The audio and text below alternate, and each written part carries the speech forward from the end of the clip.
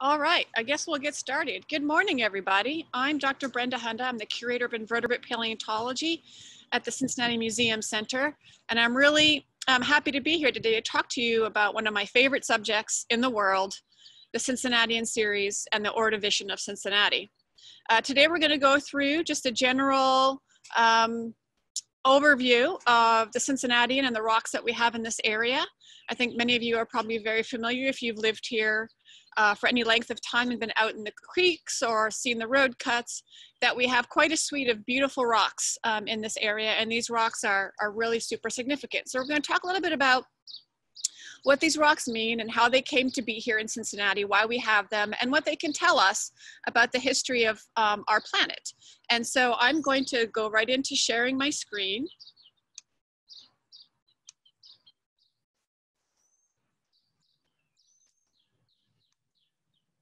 And let's see. Can everybody see that okay?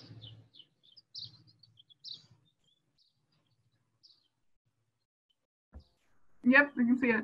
Okay, great, thank you. Just let me know if there's any problems. I'm a paleontologist, not a technophile, so I have to get used to all these things. So Cincinnati actually is pretty world famous for its fossils, and long ago, 450 million years ago, we used to have an ocean that covered most of the United States, indeed actually most of North America. And if you ever go around our creek beds or into our local parks or happen to stop along the side of the road and look at a road cut, you'll see and you'll know that there are tons and tons of different types of fossil shells preserved in the rocks around here. I think most people think that this is a fairly normal thing, particularly if you've grown up in this area, but actually this is really a very unique situation that we have here in Cincinnati. It's very special to us. There are a few other places I can think of in North America that have quite the density of fossil preservation and specimens that we have here just by picking up a single rock in this area. So let's start off really by giving a bit of background to our subject area today, and that is the study of paleontology. When people think of paleontology, they think of dinosaurs. They're sort of the media darling of the paleontology world. Indeed, dinosaurs are totally awesome. I grew up on dinosaurs like most kids probably do as sort of their gateway into paleontology and the sciences in general. But really, dinosaurs are only a small portion of the total history of life that we have as reflected in the fossil record. So while they are super cool, we have about 3.5 billion years worth of body fossils to study in our rocks on Earth. And life does go beyond that. We have chemical fossils that indicate that life may have been around as early as 3.8 billion years. And that's a really long time. So life was pretty much on this planet the moment that it was suitable for life, very early in our history. Paleontology really deals with animals and plants and other organisms. We tend to leave humans to the anthropologists and human culture to the archaeologists, although we do cross in paleoanthropology. But otherwise, paleontologists are pretty much responsible for everything else that ever existed on the planet. You can imagine that that's a lot of really awesome things to study. Like I said before, vertebrate paleontology, the dinosaurs and other animals with backbones tend to be what people think of mainly when they think of paleontology. But there are a lot of other areas of paleontology to study. Here in the Cincinnatian, we are lucky in that most of you are probably familiar with invertebrate paleontology, maybe more so than a lot of people. And these are the animals without backbones. So they are the animals that I tend to think of that either crunch or squish when you step on them. And so in the Cincinnatian, we're really dealing mostly with invertebrates, things like trilobites, corals, brachiopods, snails, crinoids, clams, and so forth. And we'll talk a little bit more about those guys a little later. There's also the study of micropaleontology. This is the suite of creatures, whether it's phyto or zooplankton, things that are very small that usually are in our marine record. And then also paleobotany, another love of mine actually. the study of the fossil plants, which of course are very important for informing us about the evolution of our climate and life on Earth. So growing up in the Cincinnati area or going out, you see that there's a ton of fossil shells preserved in our rocks. And you may think that becoming a fossil is actually quite a common occurrence, but really only a very small proportion of the total life on Earth that we've had are preserved as fossils. So fossils really are the remains or traces of organisms that lived in the past that are preserved in our crust. And there are about 5 general stages of what it takes to become a fossil. First, you kind of have to die. That's the bad news. And dying can actually happen either before or during the process of deposition. So rapid burial by sediments, mud, sands, these kinds of things is an important component of becoming a fossil. You need to have rapid burial in order to be protected, if you will, your body to be protected from various different things like wave action at the bottom of the sea floor or scavenging by other animals that may serve to tear you apart, disassociate you, disarticulate you, and so forth. All those lovely things post-mortem. As sediments accumulate over time, they add pressure and increased temperature or heat, potentially compression, weight, to the sediments, and that helps to induce a whole lot of physical and chemical changes that act to preserve you in a variety of different manners. There are many ways that as a fossil organism you can be preserved. And so over time, those chemical and physical changes will transform an organism into a fossil. And then the key is to find it. And the way to do that is through uplift. So those layers have to be somehow presented to the surface, either through uplift or cutting down, oftentimes like in river sediments and so forth, to expose it. And then erosion will then come in, weather away those rocks and expose the specimens, the fossils, to us being able to see them, collect them, study them, and so forth. So it's really not very easy to become a fossil. There's a lot of very different things that need to happen. So out of the billions of animals and plants and organisms we've had throughout geologic time, our fossil record is a small but significant proportion of all life on Earth. And you can imagine that really the best things that fossilize are going to be the hard parts of animals and plants. Things like shells and teeth and bones and so forth.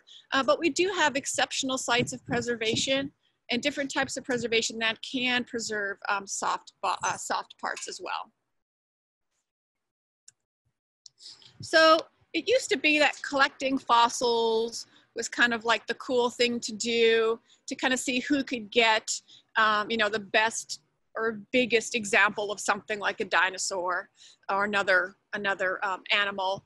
And really, at that point, it was really about just collecting the fossil diversity that we have on our planet, sharing that.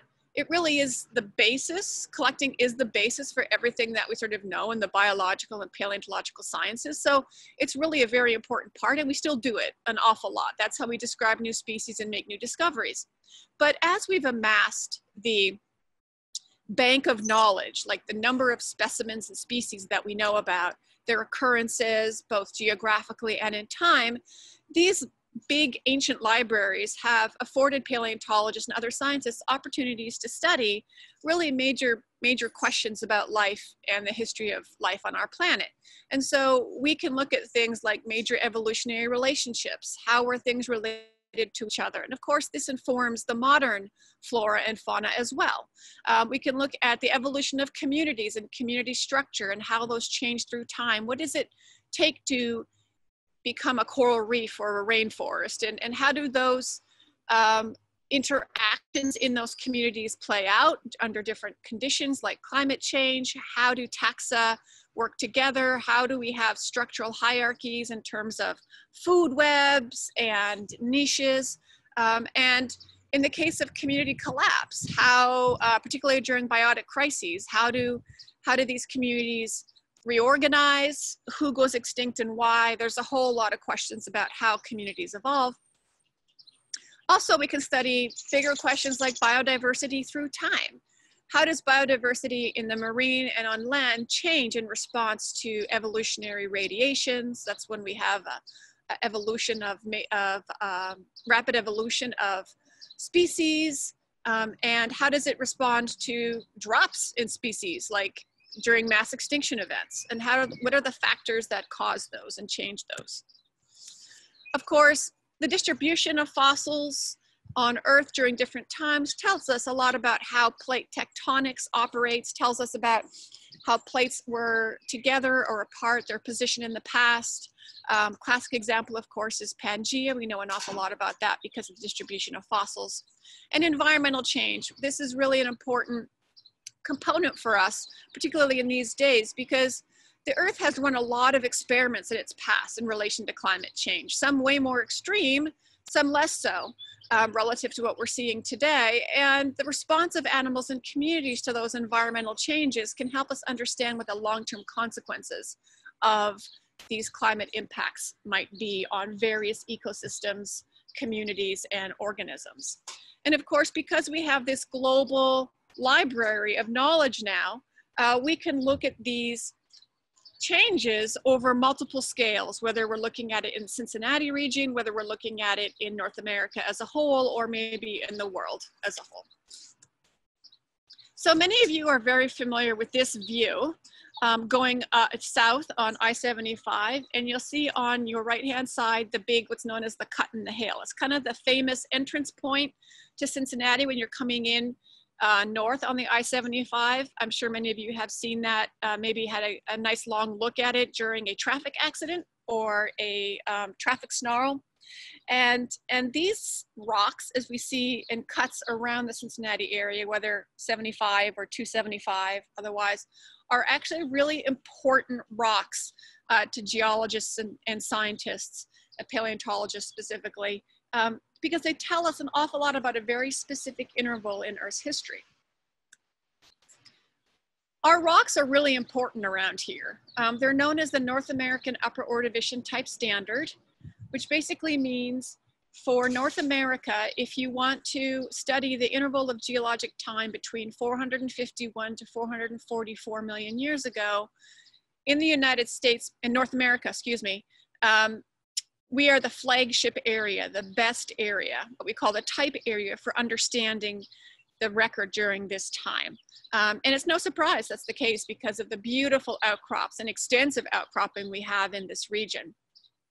So much so that our rocks for this time interval, no matter where you go in North America, are named after us. So the rocks that you see at the Cut in the Hill and around here are known as the Cincinnatian series.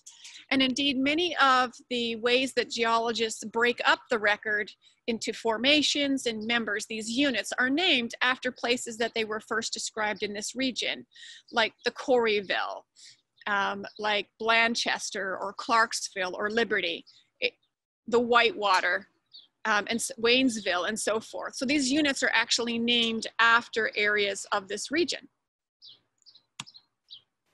In order to really understand what we're talking about here with this ancient ocean about 450 million years ago, we kind of need to go a little bit back in time and take a look at what the Earth looked like back then. And of course, thanks to plate tectonics, we all know that oceans and continental configuration shift through time.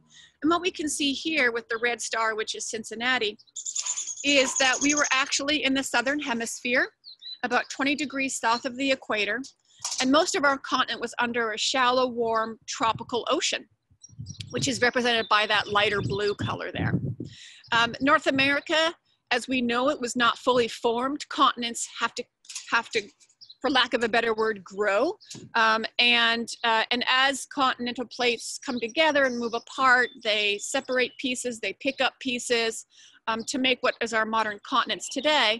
And North America didn't really have a eastern or western seaboard at this time. So our proto-North American continent is known as Laurentia. And some of our neighbors are a little bit different than they are today.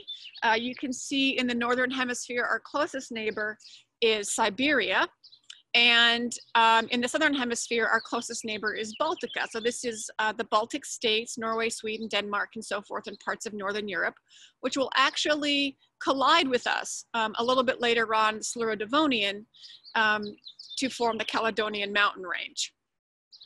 You can also see that we have a major continent to the right, Gondwana, which is a common theme that we see in the history of Earth. Gondwana is a continent that's made up of mostly the A's, as I like to call it: Antarctica, Australia, Africa, South America, a little bit of some Madagascar, some India in there, some China, but it's mostly the major A continents that tend to stay predominantly in the southern hemisphere.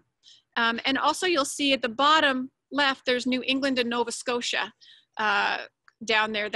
That terrain will eventually come up and collide with us on the eastern margin of Laurentia to start forming our modern continent as we know it. These collisions happen frequently throughout geologic history, and really the first of these on the eastern seaboard, there are three, is going to happen about 470 million years ago in the Ordovician time period, when a volcanic island arc system moved onto and collided with the eastern margin of Laurentia. This created a highland area, pretty much exactly in the area that we know of as the Appalachian Mountains today. The Appalachian Mountains are the formation or the result of three separate collisions. So you can think of these as kind of the basement or the beginning of the formation of the Appalachian Mountain Range. And we tend to think of it in the modern example that we have with the Himalayas pictured above here, where India has collided with Eurasia to form the Himalayan mountain range. Really what's happened here tectonically is that volcanic island arc system has been pushed onto and into the edge of North America, or Laurentia, as ocean crust, the ocean beneath it, was being eaten and subducted into the interior of the Earth.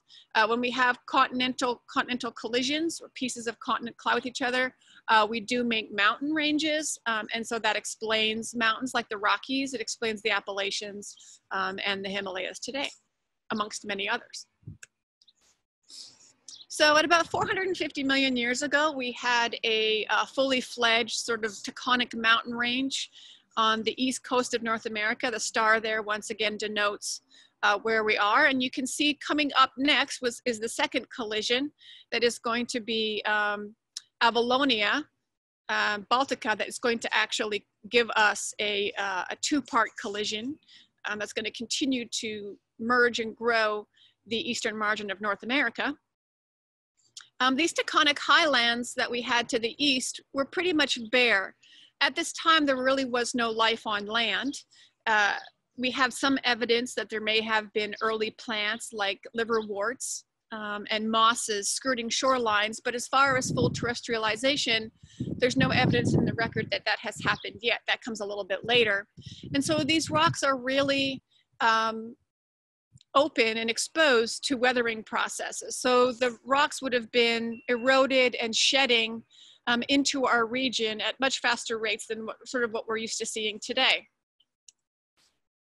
And as a function of actually being in the southern hemisphere or near the equator at this time, we would have had very large storms like hurricanes, much bigger maybe than even what we see today, coming through this region down to the southern, south of the equator, not near the equator, but south of the equator, into this area here, and really stirring up sediments, all those sediments that are shedding off of the mountains, and bringing them down into our very shallow ocean that we have at this time.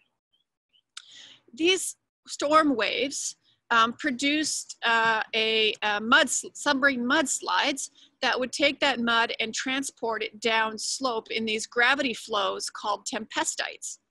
Tempestite, of course, referring to tempestuous or stormy.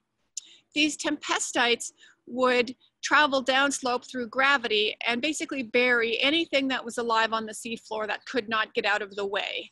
Or if it was a thick enough blanket of mud, bury anything alive that wouldn't be able to get out. This is one of the hallmarks of the Cincinnatian series, because this rapid burial is what gives us our beautiful preservation that we see of organisms on the seafloor. At the same time, these wave actions at the top here would have winnowed away that mud and concentrated shelly debris at the bottom of the seafloor to create limestones. So you can kind of think of our limestone benches that we have in the Cincinnati and as homegrown. They formed here as a response to wave actions accumulating shelly debris on the bottom of the seafloor. And our muds, our shales, basically coming in from the tectonics about 300 miles away from us, being brought in by these storm waves and these submarine mud flows. These things don't necessarily happen random. There is a pattern that geologists can determine based on what sea level conditions are doing at this time and what climate is doing at this time. So here's the Maysville Cut out near Maysville, Kentucky. It's an amazing cut of about 2 million years of geologic time. And you can see that there's a pattern. There's shales, banks of limestones, shales, banks of limestones, and so forth. This cyclicity is really important for scientists to understand both the sea level changes that are happening in this area, as well as the climate cycles that are happening in this area. And because we can see different types of depositional environments, it also helps us to understand the different species or taxa that are occurring in these various environments and the environmental conditions upon which they're living and also that they're being deposited in. Let's get to the fossils. Cincinnatian fossils are incredibly famous for their excellent preservation thanks to these mudslides and early cementation that we have in the rocks around here. And in fact, many of these, I think, can be stuck in an aquarium today and it feels like they should just pop out legs, open up valves, and start doing their business. And so this beautiful three-dimensional preservation, as well as the high degree of articulation that we can find in these fossils, particularly in the muds, the limestones are a little bit different, really speak to the fact that we had rapid burial and early cementation in our local rocks. And there's a whole variety. So one of the other hallmarks of the Cincinnatian is really the massive diversity of different types of animals that we have here. Anything from, of course, trilobites, which are one of my favorites, of course, snails, starfish and crinoids, edrioasteroids, which are these really unique and interesting echinoderms, one of which is the official city of Cincinnati fossil, Isarophis cincinnatiensis, clams, all kinds of creatures, corals. The diversity in the Cincinnatian is astounding. And if we were able to recreate what the Cincinnatian Sea would look like, we could take a look at this picture painted by John Agnew of the Cincinnatian Ocean. You'll note that it looks somewhat kind of similar to what we might expect in a modern ocean today. There's a lot of creatures that, like these big cephalopods and these crinoids, that are a little weird to see, but you recognize this as a cephalopod. It's basically a giant externally shelled squid. And trilobites we don't have around today anymore, but we have other arthropod representatives like crabs and lobsters and fun things like that. We still have clams around and snails. We still have corals and so forth, as you can see here. But you'll also note that we're missing a major component of the marine world today, which is the vertebrates. So namely fish. And early fish had evolved at this point, but we don't find their remains around here yet. We don't know why that's the case. At this time in Earth's history, we're thinking about really early jawless fish, but we don't find their remains around here. It could be because they weren't here yet. Maybe there was some barrier to dispersal. Maybe the preservational conditions weren't right. Maybe we just haven't recognized them yet. That's a challenge for anybody who can find Cincinnatian fish. That's a definite hot scientific paper. So I would challenge you to go ahead and do that. All right, I think that I am going to leave it there for now and stop sharing my screen and go to any questions that anybody might have about the Cincinnatian Sea.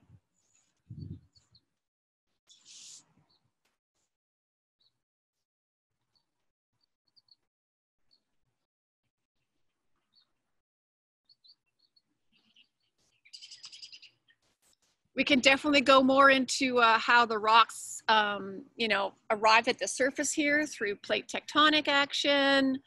Anybody have any favorite fossils that they love to find or want to know how to find them and where to get them? I can help you with that. Brenda, can you tell us how extensive these Cincinnatian rocks are geographically? Sure. So I think if you thought of them as the center of a bullseye, you could find them all the way from Dayton, Ohio, down to Lexington, Kentucky, and then maybe a similar diameter out east and west towards Indianapolis and, gosh, I don't know, Adams County.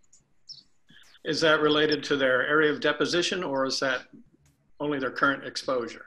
Right, so that's their current exposure. So the Cincinnati and Ordovician rocks actually have like a dome called the Cincinnati Arch, and we're sitting right sort of in the smack of it where they're exposed here, but they do dive down into the subsurface. So those deposits would have been much more extensive across North America than we see them physically in this area. And indeed, they do outcrop in other places. And the controls on that, of where they outcrop and where they, where you can't see them at the surface, are related to the tectonic history of our continent, as well as the erosional history of our continent.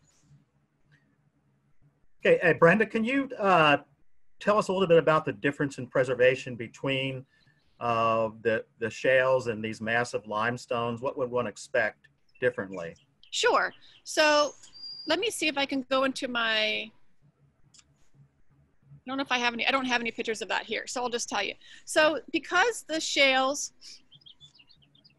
technically known as technical term is mudstones, are the result of rapid burial, what we expect to find in those particular deposits are going to be specimens that are much better preserved. Usually what you'll find is specimens that are articulated, they have all their pieces together, they are sometimes inflated and three-dimensional, in part because we have early cementation in the rocks. That means they get hard really early, so they encase the specimens before they get compacted. And so we see these beautiful, beautiful three-dimensional fossils. In the shales, you're going to find fewer of those. While the preservation is better, the abundance is a lot less, just because you are preserving basically kind of a snapshot of what's on the seafloor at that time. In contrast, the limestones are an accumulation of fossils. They're where the waves have come in and they've touched the bottom of the ocean and they've sort of taken the mud out, and anything that's accumulated, either remains that were already there and disarticulated, or fresh remains from animals that have died during that process, will have accumulated over time. And so because of that wave action, you'd expect to see the fossils being disarticulated, broken up. You see a lot more pieces of them as opposed to whole individuals. Depending on how thick a limestone is and how many times it's kind of undergone this process, you can find limestones with pieces that are together and full versus to limestones that are just like you can't recognize you know, fossil debris without looking at it under a microscope. It just gets completely obliterated. The other key thing about limestones is because it is an accumulation, sometimes over the course of thousands of years, you're going to get a lot more fossil debris in there, and you're also going to see a lot more representations of different types of animals than you would see in a single mudstone layer because of the accumulation. And interestingly, you'll also find a lot more rare taxa in limestones than you would see in mudstones because it is an accumulation, and those rare representatives will pop in there a lot more frequently. Thank you. Yeah. Brenda, could you tell us a little bit about the trace fossils that we might be able to find in the area? Obviously, we kind of emphasized true form and mold fossils, but what kind of trace fossils would be associated with these computers? Yeah, so let me actually go in and share my screen for a second just to show you a quick picture of some trace fossils. Do I have any here? Yeah. Despite my sorry guys, let me get back there. There we go, there's one right there. Despite the fact that I focused on body fossils today, trace fossils are a love of mine as well. Any part of a marine community, or any community for that matter, has a large component of soft-bodied organisms. And soft-bodied organisms don't preserve very well. Some do if they have little hard parts, like worms can have jaws and stuff, but otherwise we don't really see the worms themselves. But we do see their records of behavior. And trace fossils are fossils that record behavior rather than the body fossils themselves. And we can think of a dinosaur footprint as a classic example of one of those. Indeed, in Cincinnati, we don't have dinosaurs. We're 250 million years too old for that, but we do have the fossil behavior of worms and arthropods scurrying around the seafloor. This one here that's on my screen that I'm pointing to is a Diplocraterium. It's actually a worm burrow. And you can find a whole suite of burrowing and movement activities preserved in a type of rock that I have not specifically addressed here called the calcisiltites. They're a third type that we have in the Cincinnatian that are basically silt, so finer grained than a sand, and they do an excellent job of preserving these silts. And what the trace fossils tell us that's really important is that we have a vibrant, soft-bodied community of worms and other animals moving around, feeding, delving into the substrate. So there's a good benthic fauna. We also can tell because of this vibrancy that the bottom of the ocean was oxygenated, which isn't a given in the history of our planet. Many times we've had an anoxic or low oxygen bottom environment. And so that's how we can see these representatives. Now, if you go out in the field and start to recognize some of these, you'll see them absolutely everywhere. And so they're a very important component of our marine ecosystem here in the Cincinnatian.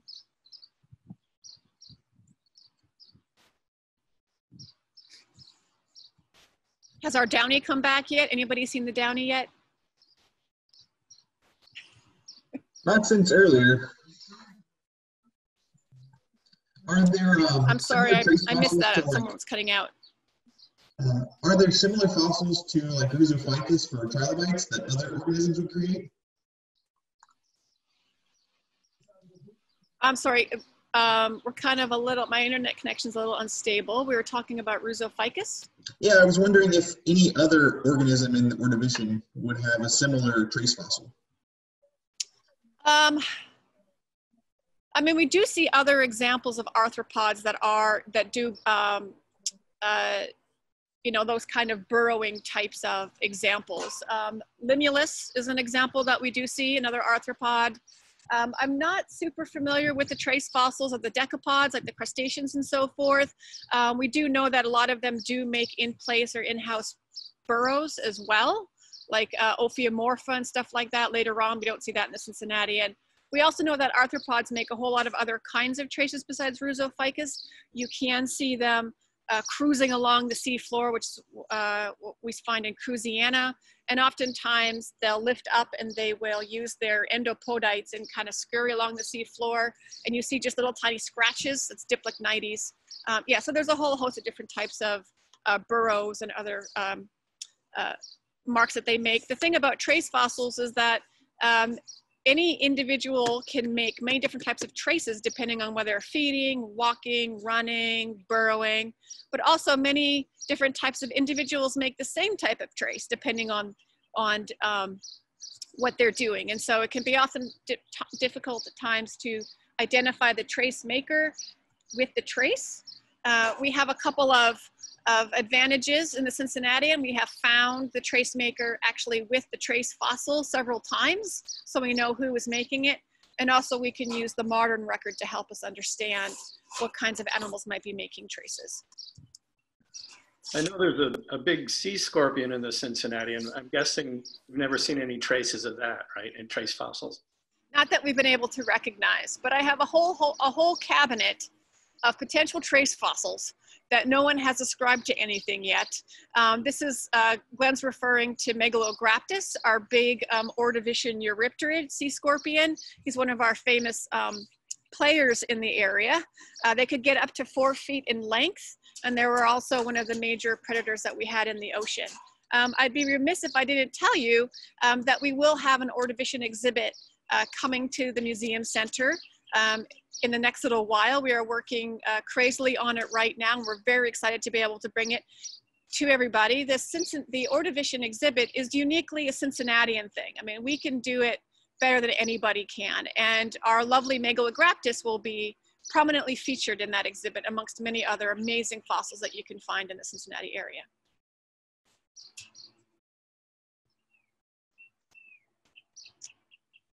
Well, if anybody doesn't have any further questions, I really would like to thank you for your time in attending today. I'm sure that we'll have an occasion to talk more about the Cincinnatian, as there's a whole lot more to discuss. This was just our primer for today. You know, our facility, our museum center is currently closed, and we are reaching out as much as we can to our community to let you know that we are still here. We're still excited about what we do. We're still very active. If you would like to support us in any kind of way, we'd certainly appreciate it, either by renewing your memberships or signing up for a membership, also by donating to our organization. You can find all the avenues to be able to do this online at www.cincymuseum.org. We appreciate your support. And please come back and visit us again for another YMCA Curator Talk. Have a great day, everybody.